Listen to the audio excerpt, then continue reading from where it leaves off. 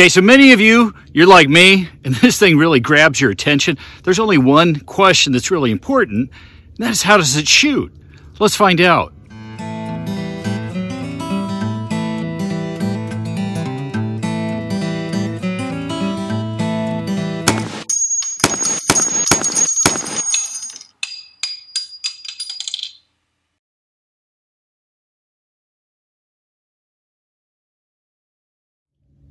I'm Drew, welcome back to Beyond Seclusion. Many of you are just like me, and something different is always eye-catching and intriguing, especially something with two barrels. That's different, grabs our attention. So what we have here is the Thunderstruck 22 Win Mag revolver by Standard Manufacturing. What is this thing? It's a revolver with this funky trigger and two barrels. You know what? Let's just take a quick look at the specs and tech and see what this is on paper.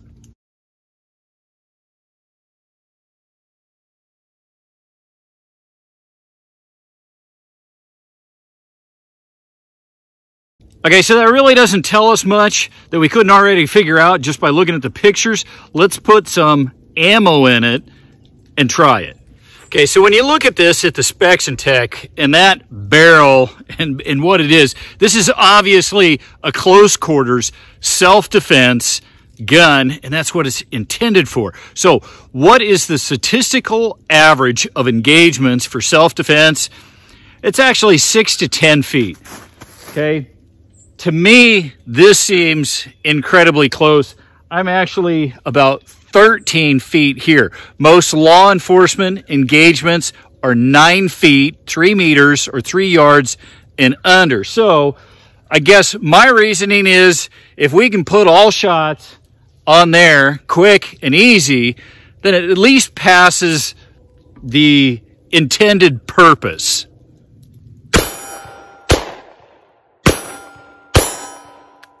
Okay, so I'm about 10 feet here. Let's see what we can get. I got a few holes in there.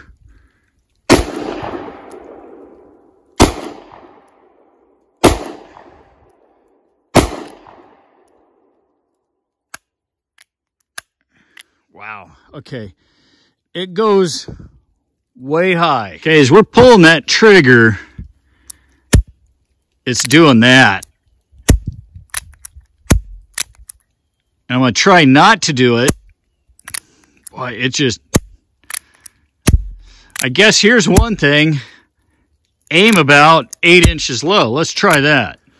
I really don't like aiming low or high. I think when you get a firearm, you should be able to use the sights and aim. Now, I'm going to drop down about 6 inches.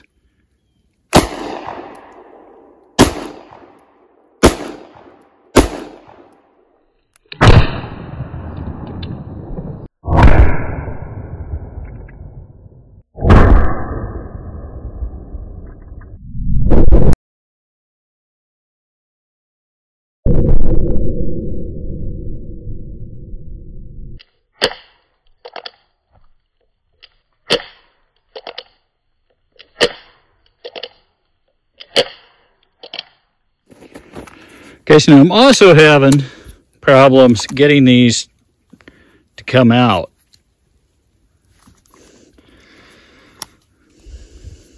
Not wanting to come out of there.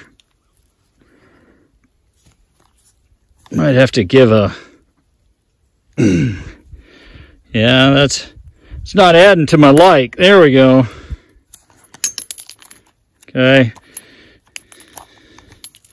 Hey guys, if you like this review, if you follow my channel and you want to keep the reviews coming, YouTube is pretty much demonetizing almost everything related to firearms. What supports Beyond Seclusion is using my links to shop. Shop as if you always do. It costs you absolutely nothing. You go to Amazon, you go to PSA, Primary Arms, any of these. If you simply go in through my links and get what you are normally going to get, that supports Beyond Seclusion. I got a link down here that shows you how to do that quick and easy. Guys, I couldn't do it without your support.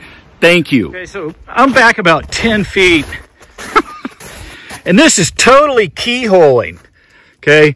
I mean, look at that keyhole. totally keyholing at like 9 feet. Okay. Look at that one.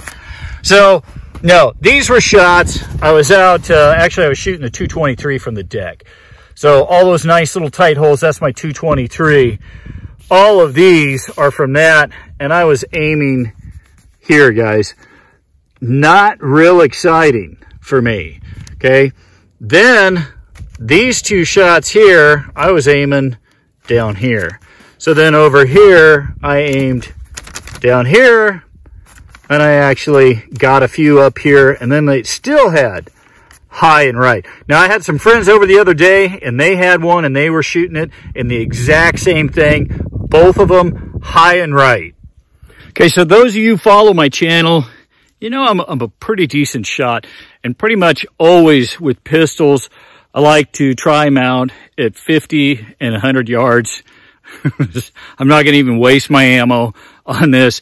I think it's pushing it at 15. We're going to try about 15 or 20 feet, which is not going to be able to be fast. And then I'm going to try the more appropriate self-defense distance, about 9 feet, and see how fast I can pull the trigger and if I can hit the steel. Now, I know what you're thinking. You're thinking, hey, you know, that's not a bad sight picture, Drew. And it wouldn't be if I could actually pull the trigger and have it not move around. Now, I'm gonna cheat here, and I'm not actually gonna aim at the chest, because once I start pulling, I'm gonna miss. So knowing this and firing almost a box now, I'm going to aim just a little bit lower. And we're going to try claims 8 shots in 3 seconds.